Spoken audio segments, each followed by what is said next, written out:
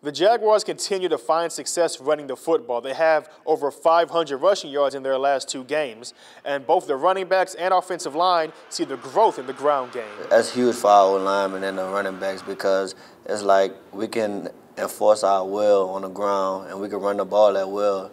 Then we can have a really good offense if we can run the ball very well. It's just been something that we've worked on every single day.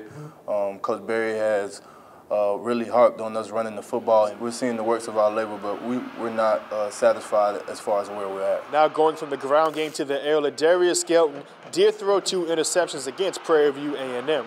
But head coach Dawson Odoms says it isn't just Skelton who grew from playing through that adversity. I really think as a staff and for Ladarius, I think we all grew up because, you know, even though he made some mistakes, I think as a quarterback you get confidence when a staff sticks with you because he is our quarterback, and I knew that he would respond. The Jaguars will look to continue expanding their offense as they head to Dallas to play Texas Southern in their 2nd straight Cotton Bowl appearance.